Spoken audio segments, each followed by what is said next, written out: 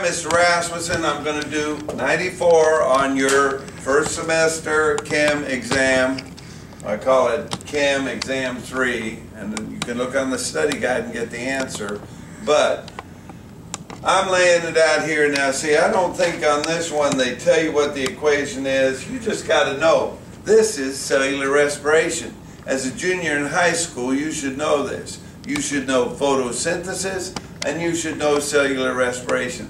This is the chemical equation balanced, and you should know that, for cellular respiration. And they're saying if you were to ingest 45 grams of sugar, how much CO2 are you going to crank out? That's kind of an interesting concept, isn't it?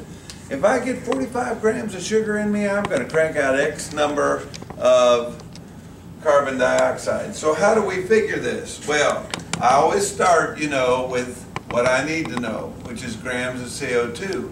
And I'm saying that is going to be equal to what I already know, which is 45 grams of C6H12O6, a simple sugar.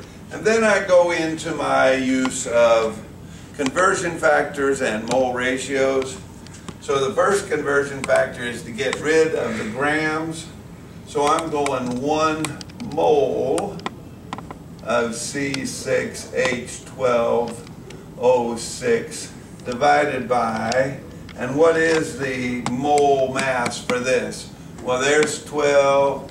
6 times 12 is 72, plus 12 is 84, times 6 times 16, yeah, 180 grams. 180 grams is what the mole mass for 1 molecule of, or 1 mole of sugar is.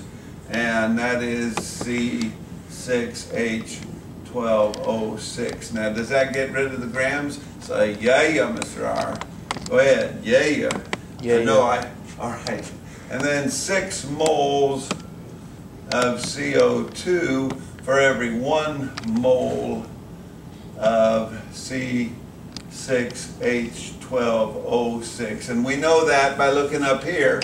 See, just a 1 over here and a 6 over here. That's the mole ratio. That's what we got from a balanced chemical equation. And then we got 1 more to go through, and that is where we get rid of the moles of CO2 and we get the grams of CO2. So we know there are 44, that's 12, and 2 times 16 is 32, comes out to 44 grams of CO2 in 1 mole of CO2. I'm hoping this is making sense. Now, this is what we want. We want grams CO2. That's what we come out to. And if you crunch this, you're going to find that you got 66 grams of CO2 for every 45 grams of sugar that you eat.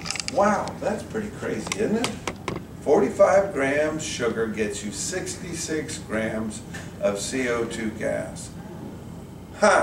Just say, okay, that's it.